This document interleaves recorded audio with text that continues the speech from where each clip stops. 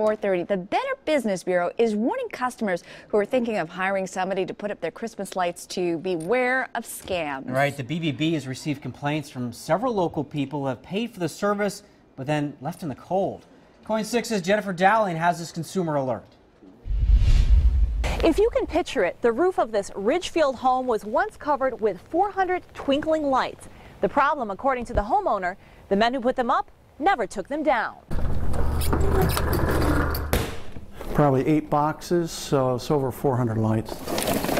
It's 50 in a box. Homeowner Jeff Lightburn is feeling a bit burned. And again, it was just a string. From a Christmas light display that lingered for too long. The nature of the roof is steep.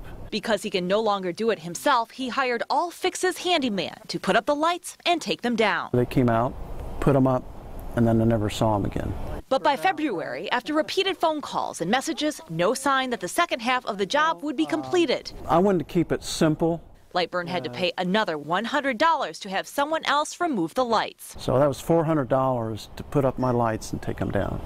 And the added hassle. And the added hassle. The BBB tried to reach out to that company but got no response. I wondered if we could talk to someone there about a customer that had a complaint. So we called All Fix's handyman to ask why. You know, the bad reviews from customers is from the previous owner, and we just took over. The Better Business Bureau says it's worth a warning to the public to be cautious about who you hire for your light displays. Problem is, a lot of those people are not licensed, so they may not use the proper light bulbs, they may not use the proper plugs. All the way across the front.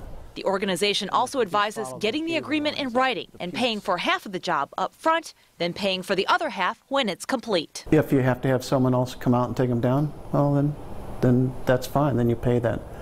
But I ended up paying twice. And we'll put a link to the BBB's website if you want to complain about a light display gone astray. And coming up at 5:30, we'll also talk to the new owner of that business to see how they can make this customer whole again. Reporting from Ridgefield, Jennifer Dowling, KOIN 6 News.